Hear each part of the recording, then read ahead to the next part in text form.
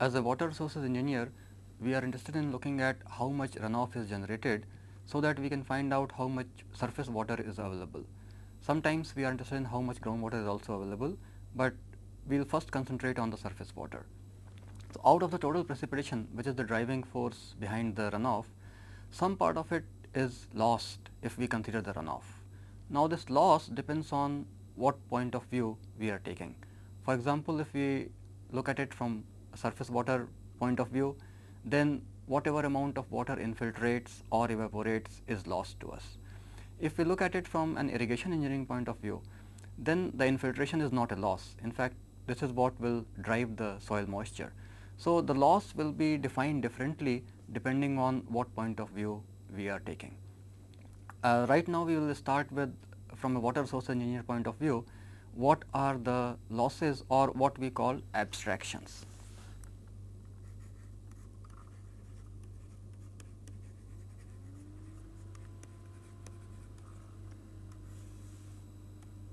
So, if we look at the precipitation,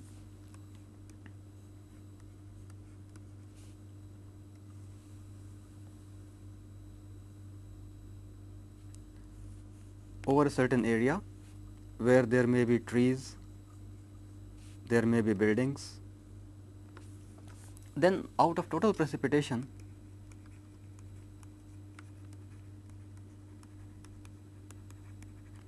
part of it will be detained on the rooftop or on the tree leaves, part of it will infiltrate, part of it will evaporate. Once it reaches the surface, it will evaporate. So, evaporation, then there is infiltration, there is some storage on the tree leaves and the building. Then we may have small depressions where water may be stored. So, these are not the streams, but they are small depressions which have to be filled, and then water will move towards the river. So, if we consider the runoff, so this part which is runoff, water when it falls on the ground, all of it will not reach the streams as runoff. So, whatever is abstracted, we will call that as abstractions. As we have seen, there are various components of the abstractions, and these can be written as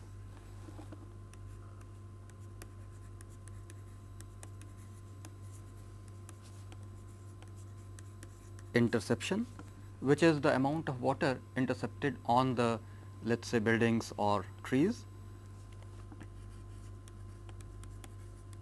Then we have the depression storage.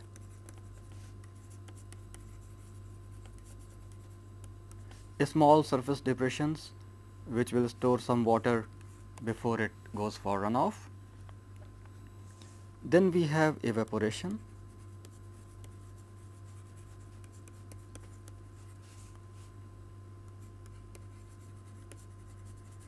Transpiration. So, evaporation may be from the land surface or from the small depressions, also there will be some evaporation. And transpiration is when the plant roots take water from the soil and then transpire it through their leaves back to the atmosphere.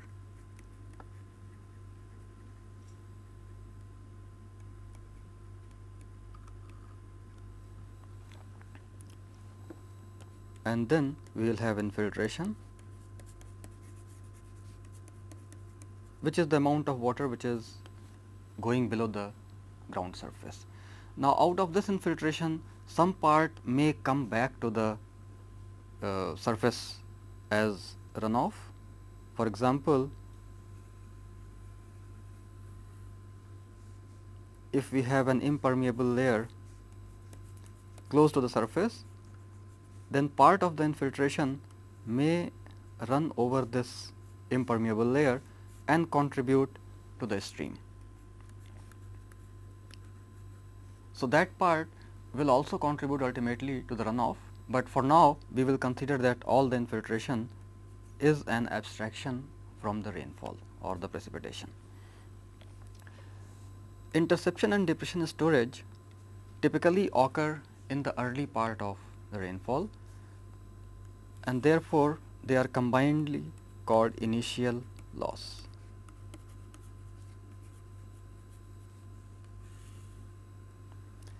Similarly, evaporation and transpiration, they are very similar in nature, and the factors affecting evaporation and transpiration are almost identical. So, we combine them and call it evapotranspiration.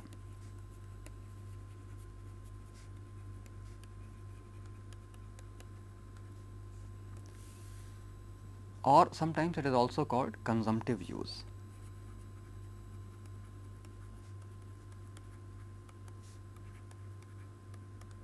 So, evapotranspiration includes both evaporation and transpiration from the plants.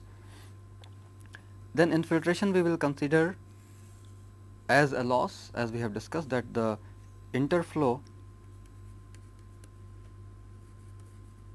or subsurface runoff we will for the time being not consider.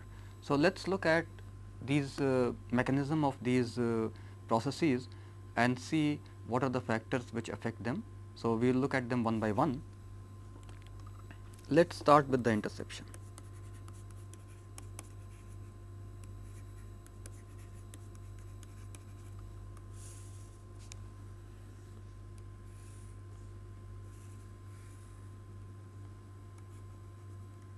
Suppose precipitation occurs over a rooftop. So, this is a building, and on the roof when the precipitation occurs, some amount of water will be stored on the roof before it is carried through the drains down to the ground level. Some small amount will be stored on the rooftop, or it will be intercepted by the rooftop. Similarly, when there is a tree,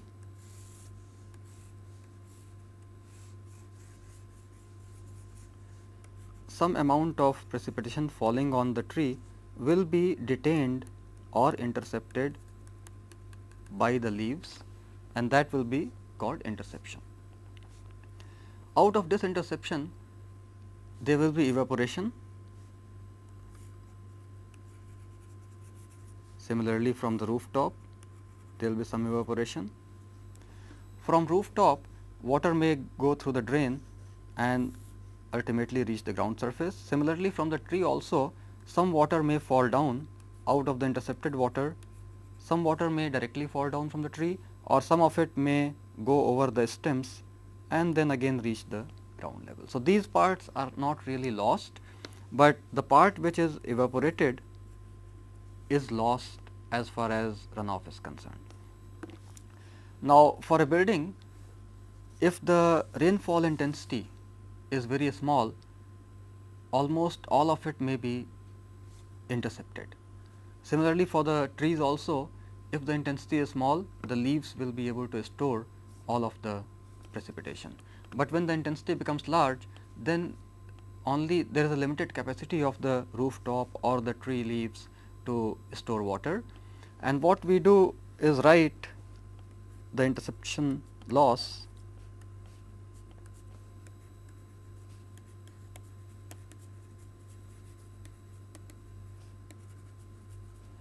equal to some storage initial value which can be stored on the rooftop or the tree leaves,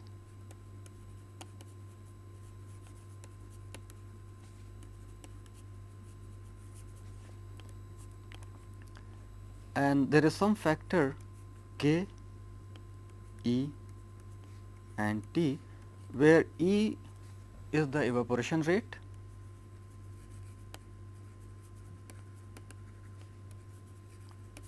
and T is the duration of rainfall.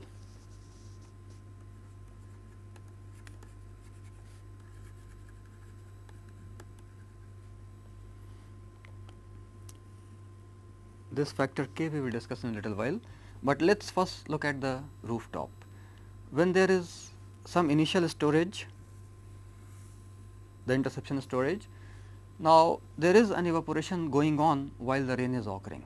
So, depending on what is the rate of evaporation and the duration of rainfall, this additional amount which is evaporated from the rooftop can also be lost due to interception, and for rooftop K will be equal to 1.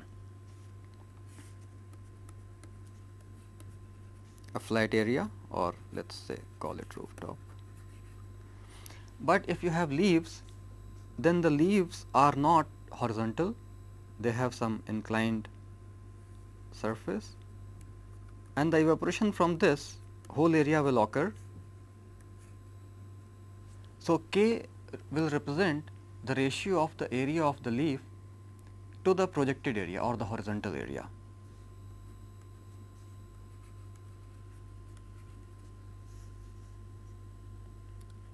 I will call it vegetation surface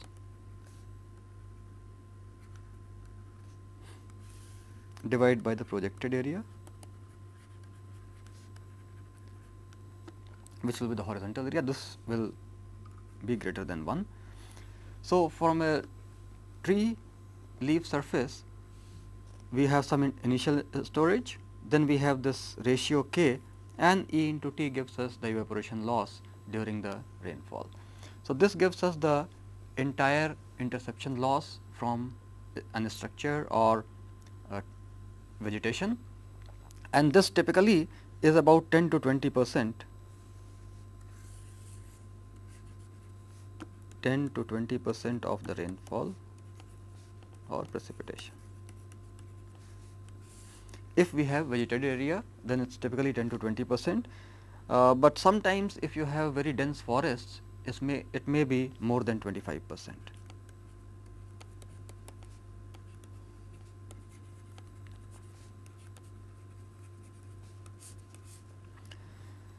The interception storage is generally around 0.25 to 1.25 millimeter, and this represents how much depth of water can be stored without it flowing off from the tree or from the rooftop into the drains. Now, the next abstraction which we considered is the depression storage.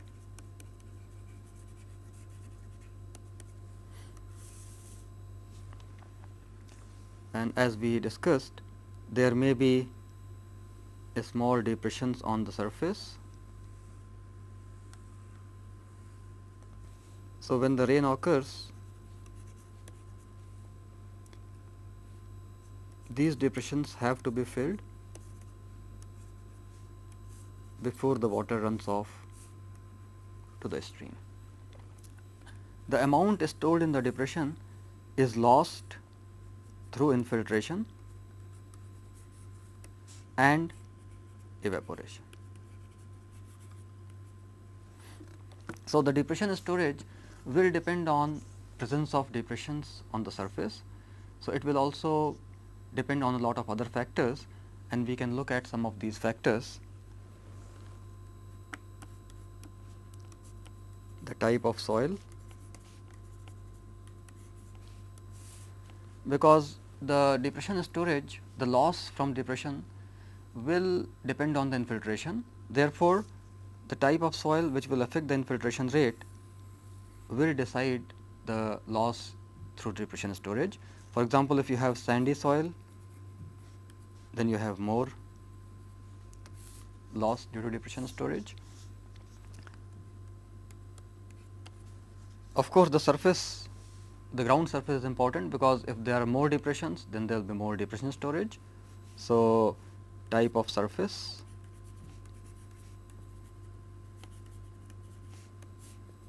so more depressions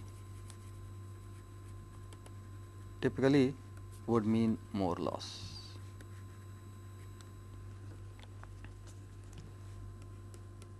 The slope of the catchment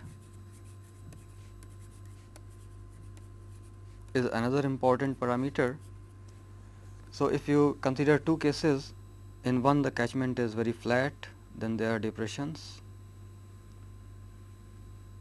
In the other, the catchment is sloping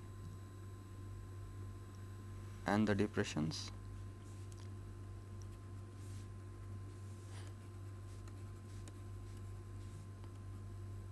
Typically there will be more loss in flat catchments and less in steep catchments. Because the water will be flowing faster, there will be more time for infiltration here and less here. The fourth factor which affects the depression storage is the initial soil moisture.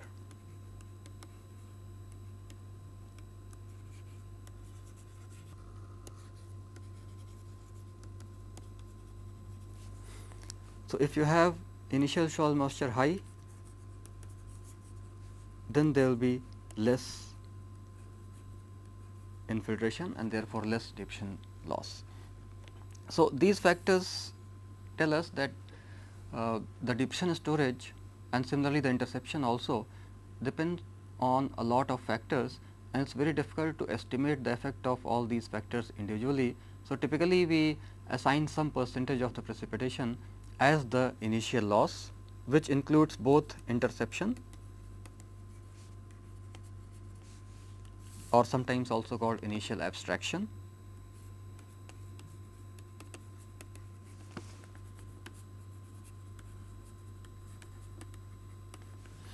which includes interception and depression storage.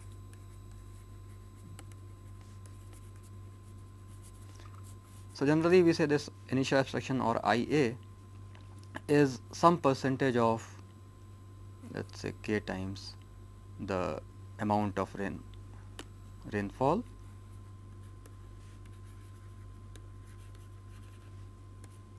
and this is the initial abstraction IA. K is some fraction which will depend on catchment characteristics and will typically be obtained by observing the conditions. This initial loss varies with time. So, if we say that, let us talk about the interception and see how it varies with time. And with time, when we say with time, the rainfall intensity is also an important parameter. So, the rainfall intensity may be changing with time as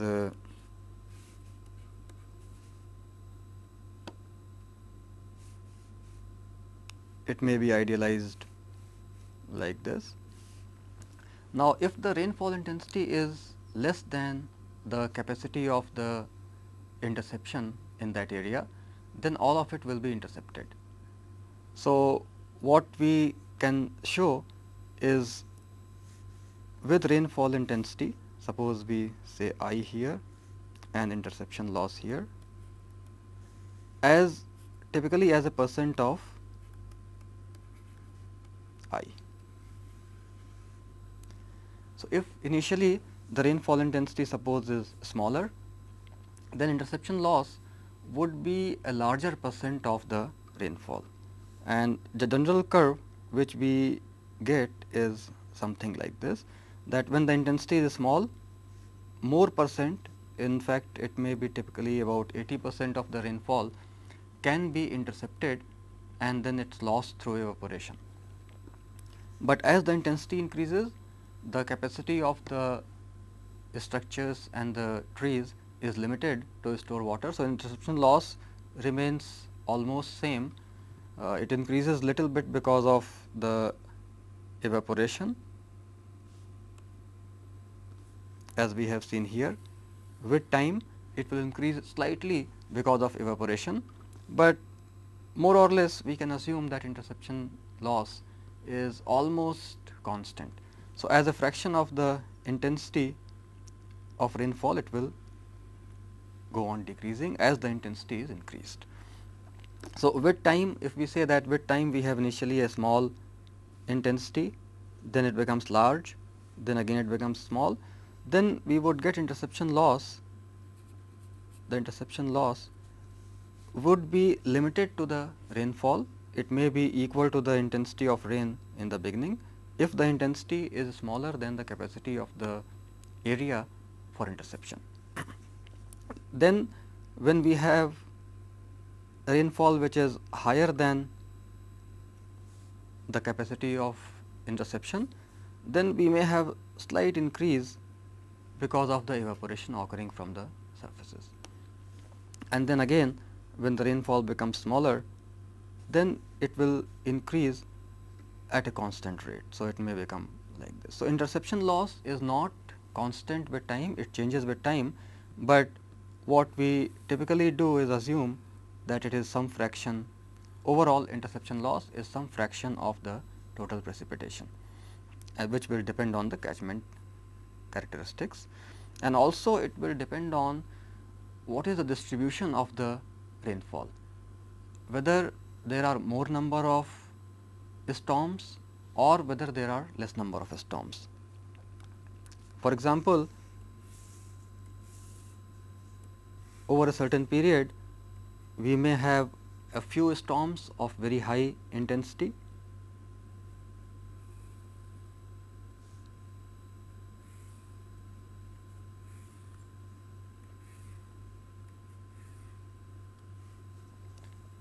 or over the same period we may have lower intensity storms, but they may be more in number.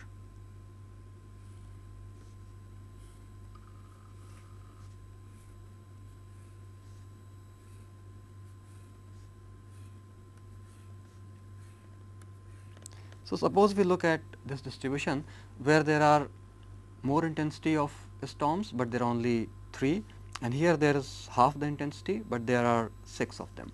So, the total amount of rainfall, total precipitation is same in both these events, but the amount of interception loss as a percentage of total precipitation, if we look at interception loss, will be much more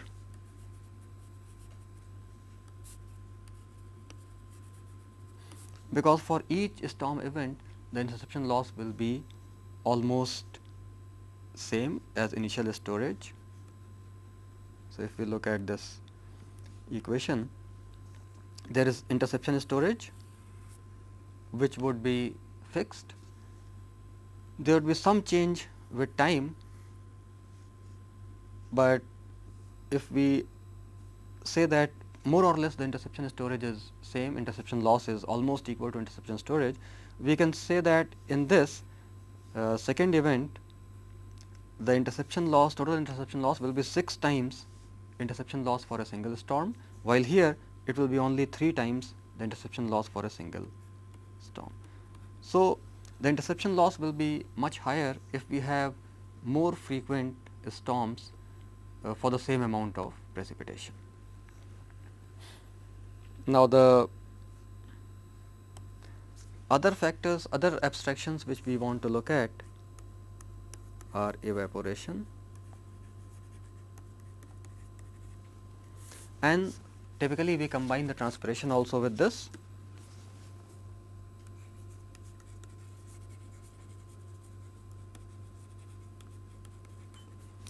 And call it evapotranspiration or consumptive use. So, if we look at the evaporation, the process of evaporation is, if there is a water surface, so there is filled with water. Let us look at from a water surface how evaporation occurs. Above the water level there will be air which contains water vapor.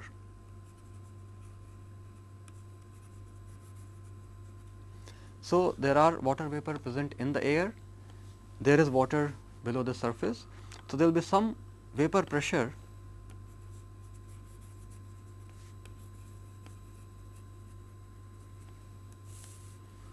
in the air as well as on this water surface.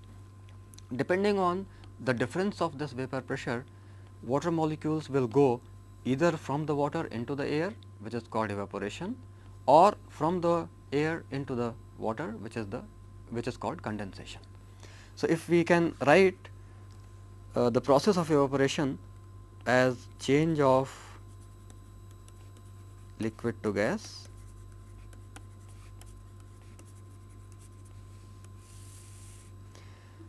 below boiling point. Of course, you have one change which is because of boiling when the liquid is converted to gas, but below boiling point change of liquid to gas occurs because of the difference in vapor pressure, and this vapor pressure difference, so we can say that this evaporation rate E will be proportional to vapor pressure in water, vapor pressure in air.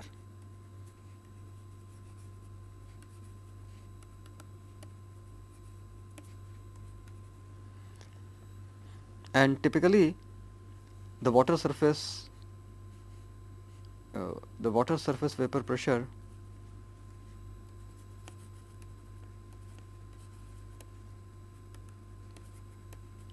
will be higher in order to cause infiltration. So, this gradient of the vapor pressure is what drives the evaporation, and for this we need some energy. So, there are two things which are important for evaporation. One is energy source,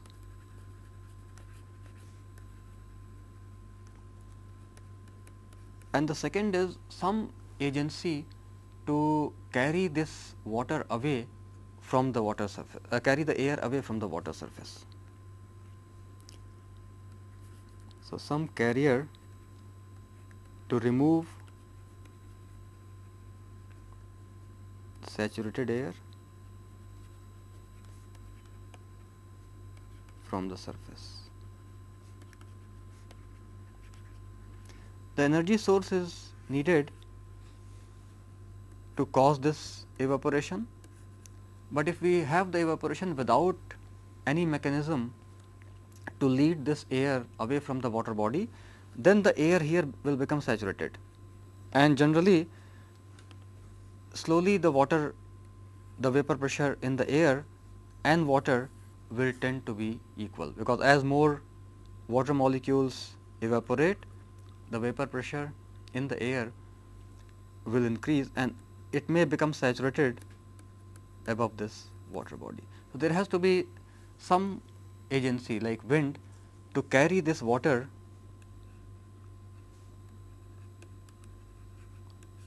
away from the water surface, and once the saturated water is carried away from this, there will be unsaturated air or less saturated air replaced here on the top of this water surface, and therefore, it will again create a gradient of vapor pressure causing more evaporation. Otherwise, the evaporation will be limited. Once the what air becomes saturated, then the evaporation will be reducing with time. So, this tells us that there will be a number of factors on which the evaporation will depend. So, let us look at these factors.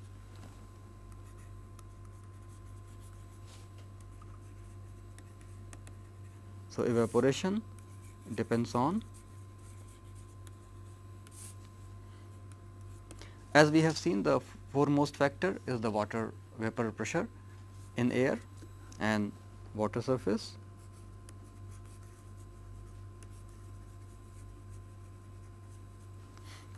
So, that we have already discussed, that the difference of the vapor pressure on the water surface and in the air will decide what is the amount of evaporation or the rate of evaporation.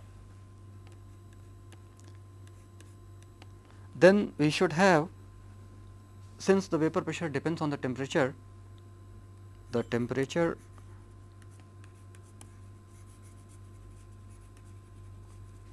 and the temperature also denotes the amount of energy present.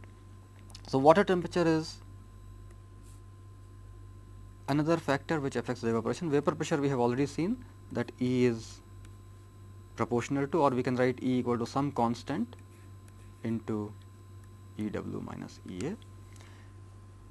This vapor pressure is typically represented in millimeter of mercury. Both of these are represented in millimeter of mercury, and E is the evaporation rate, typically in millimeters per hour.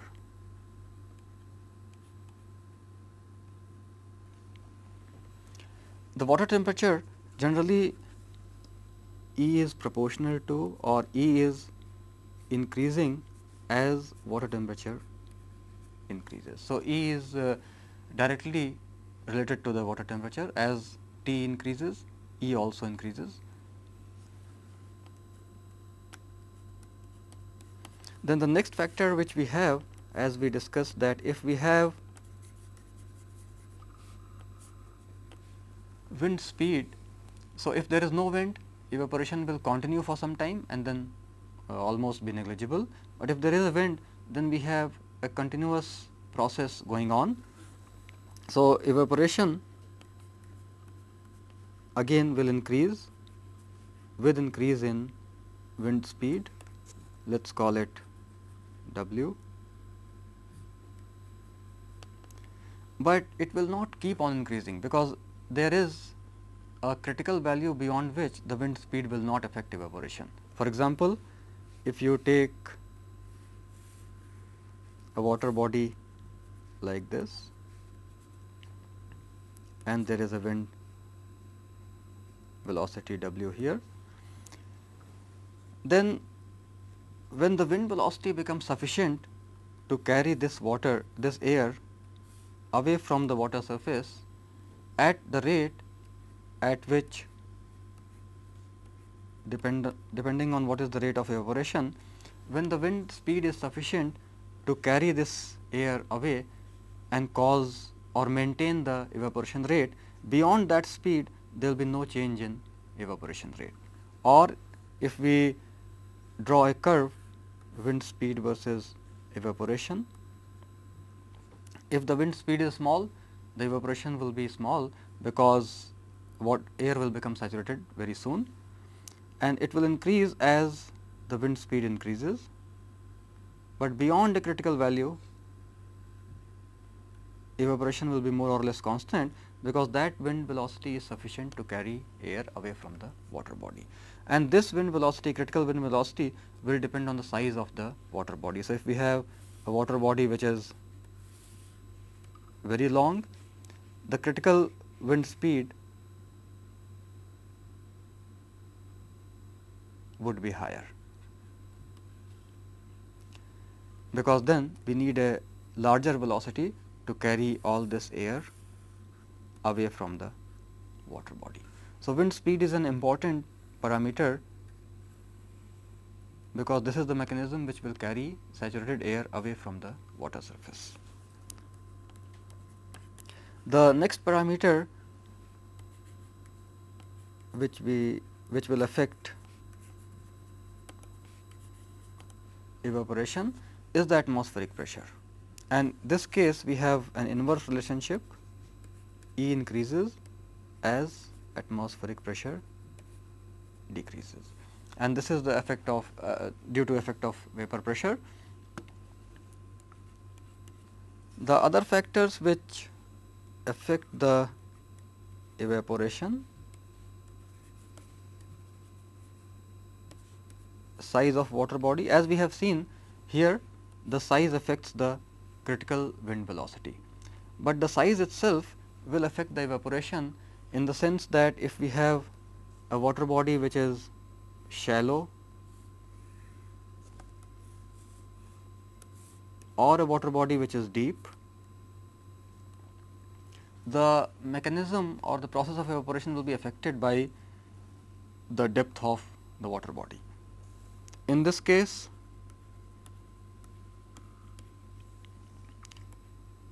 the solar radiation which is hitting the surface, the heat energy will be absorbed by this body, but in this case the heat energy will be absorbed by the lower layer. So, in summer months when there is high radiation, so in summer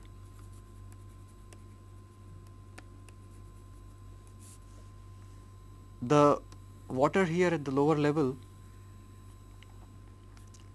will get heated or will absorb the radiation, and in winter this radiation will be released to the upper layers to cause evaporation. So, in summer typically this will have high, the shallow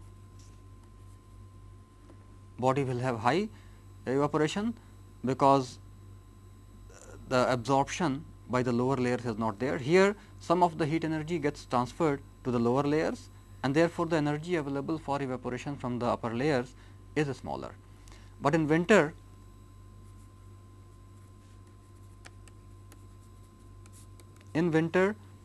the shallow body will have a lower evaporation. So, as we have seen, evaporation and transpiration are quite similar. So, we combine them in evapotranspiration.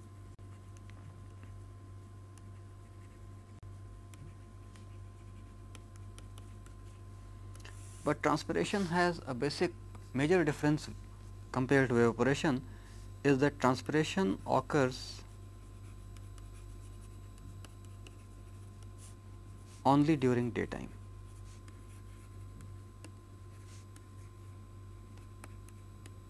So, if we look at some vegetation, roots extending into the ground, during its growth it will require water, which is generally taken from the soil moisture. So, there is some moisture present in the soil, the root zone, which can be taken up by the tree, and then it breathes out. If the breathes out means it is transpiring. So, the tree transpires or breathes out the water in terms of vapor,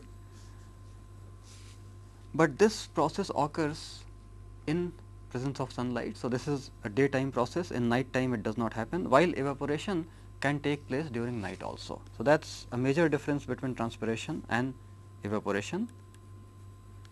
Although the rate of evaporation is slow during night, but it is still happening.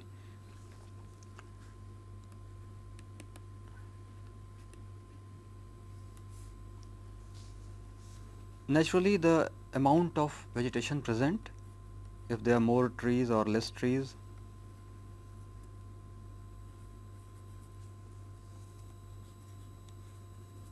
will affect the transpiration. So, transpiration has the factors which affect evaporation. For example, the wind velocity will carry saturated air from above this tree. So, all the factors which affect evaporation will also affect transpiration. In addition, the vegetation density, the nature of vegetation, its stage in growth will be the factors which will affect the transpiration. So, evapotranspiration or the consumptive use is affected by a number of factors, and we have looked at some of these factors. The next process which we look at is the infiltration.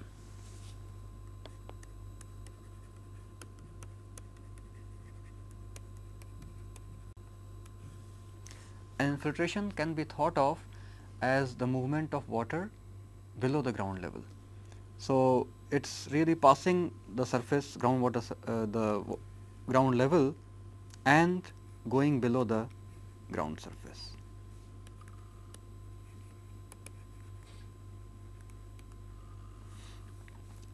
Now, below the ground surface there is an amount of soil here which is saturated with water, and this saturated water is called ground water.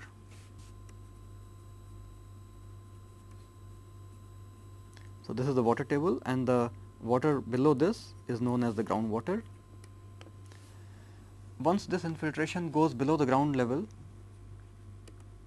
then it may be retained by the soil near the top, or it may percolate deeper and contribute to the groundwater. As far as the ground surface is concerned, there is a maximum rate at which infiltration can occur. So, we can define these two terms as to what is the maximum rate at which infiltration can occur, and then beyond what volume of a storage within the soil it will go deeper and contribute to the water table or the groundwater. So, there are two terms which are commonly used: infiltration capacity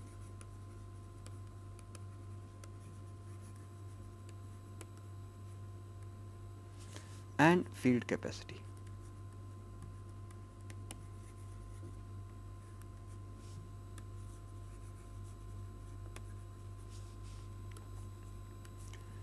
Infiltration capacity is the capacity of the soil to transmit or allow infiltration. So, either we can say that this is the maximum rate at which water can be infiltrated, and typically we denote it by Fc, and field capacity. So, Fc is rate, which is typically millimeter per hour, and field capacity is the volume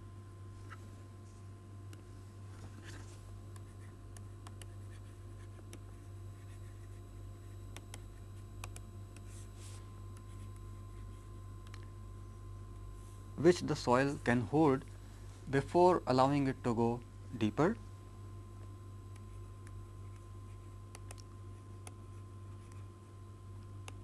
So, this is very simply can be thought of as volume holding capacity of soil.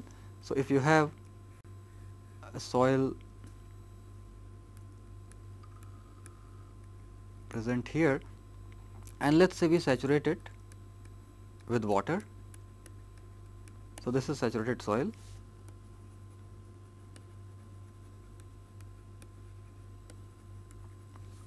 and allow it to drain under gravity.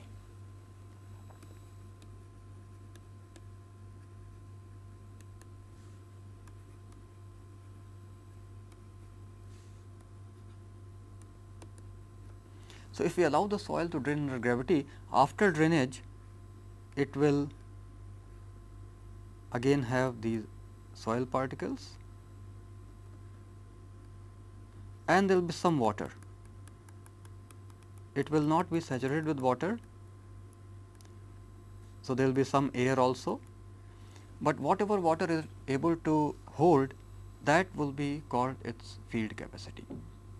So, once the field capacity is satisfied, then recharge to groundwater will occur.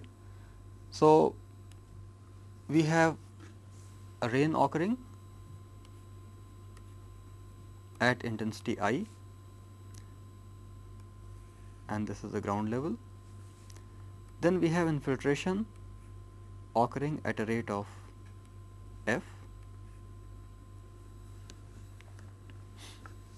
and then we have the groundwater, and there will be some recharge to this. So, we can look at various conditions. For example, if I is less than Fc, that means the rainfall intensity is smaller than the infiltration capacity. So, it means that all the rainfall can be infiltrated, and therefore, F will be equal to I.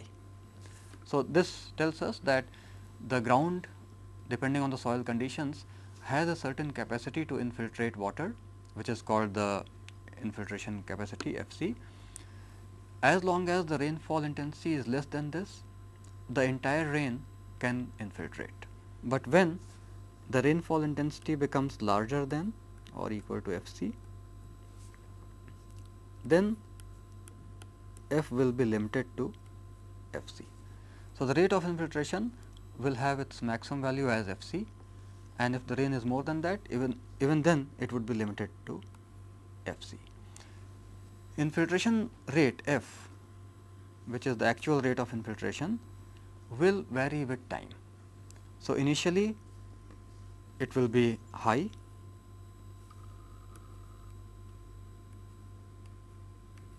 so time versus F, and let's say that the rainfall is more than Fc, initially the infiltration rate will be high because the soil may be dry, but then when rain occurs, the soil becomes wet and the capacity to infiltrate goes down. The other factor which affects the infiltration capacity or the infiltration rate is that because of raindrop impact, the some of the soil surface will become rearranged, and therefore the infiltration capacity might reduce. Also, some of the fine particles can clog the pores on the surface and thereby reducing infiltration rate. So, infiltration rate typically will show a variation like this, where it will start with a high value and with decrease with time. So, some factors we can look at on which the infiltration depends.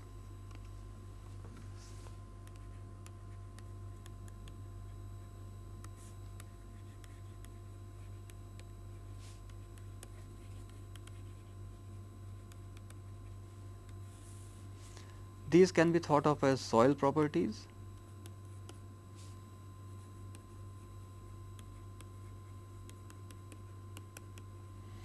and soil properties typically mean size of the soil, whether it is loose or tightly packed, and so on. So, we can look at some of these. Generally, sandy soils or the soils with larger grain size will have higher infiltration rate. So, sandy soils will have high infiltration rate, and clay will typically have a lower infiltration rate. Then loose soils typically have high infiltration, and tight soils will have low infiltration. So, size, larger size, high infiltration. Packing, if it is loose, typically we will have high infiltration. Then we have permeability.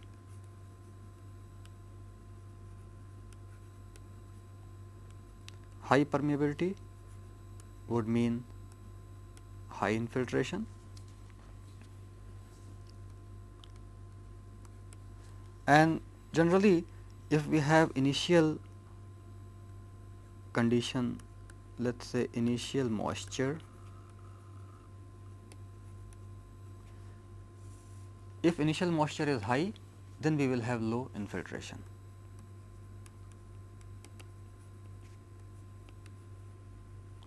So, if we have high initial moisture, we will have a smaller infiltration, because if the pores are already saturated with water, there will be a smaller capacity to absorb further water. So these are some of the soil properties which affect infiltration. There are some water properties also which affect infiltration.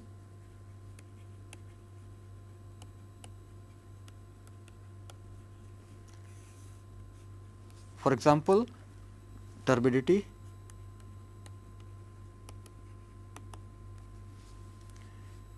If we have high turbidity, then water contains a lot of other material, solid material, and that material may clog the pores and will reduce. So, high turbidity means low F. Then temperature of the water will also affect.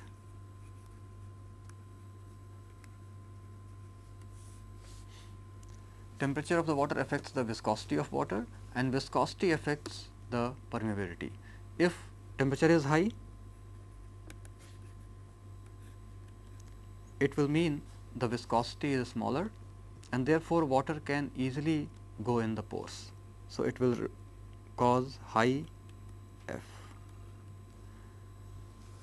So, turbidity, we have seen high turbidity means a smaller infiltration, higher temperature will mean lower viscosity and therefore higher infiltration. So, these are the soil and water properties which affect infiltration, but in addition to these, there are some other, or one important parameter is impact of raindrops. So, in addition to the water property and the soil property, impact of raindrops will also cause infiltration to vary. There are really two effects which we can look at. One is displacement of fines.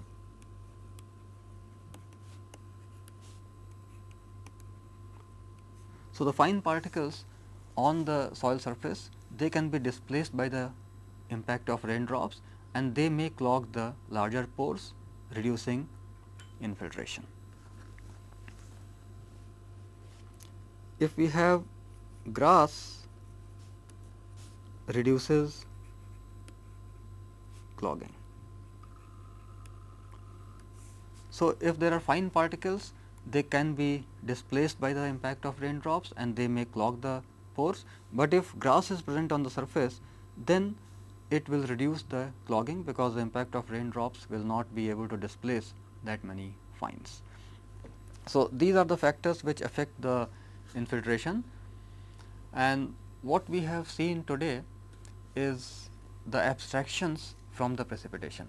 So, we say that the runoff generated by a precipitation will depend on how much water we have taken out of the precipitation, allowing the rest to go as runoff. The amount of water which we have taken out of the precipitation, it depends on what use we are considering. For example, if we are looking at it from water sources engineer's point of view, then anything which does not go into runoff will be called an abstraction. For an irrigation engineering point of view, anything which is not going for not infiltrating or recharging groundwater or contributing to soil moisture can be thought of an abstraction. So, if there is some precipitation and there is some runoff, and let us say there is some infiltration and evaporation, then from water sources, subsurface engineering point of view, surface engineering point of view, irrigation engineering point of view, all these will classify different things as abstractions.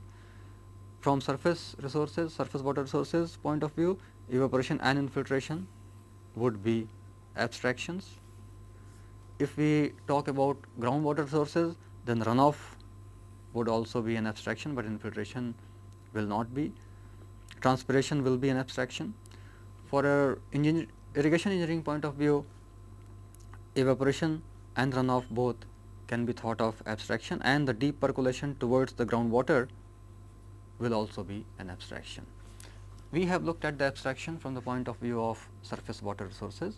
So, we have classified abstraction as evaporation, transpiration, which are combined as evapotranspiration. We have looked at the interception storage or the interception loss and the depression storage, which we have combined as initial loss. And then we have looked at infiltration, what are the factors affecting all these processes, what is the mechanism of all these processes, and next we will look at what are the measuring techniques. So, we can measure some of these processes, the amount, so that we have a better idea of how much water will be abstracted, so that we can find out from the total precipitation how much will be the fraction which goes as runoff.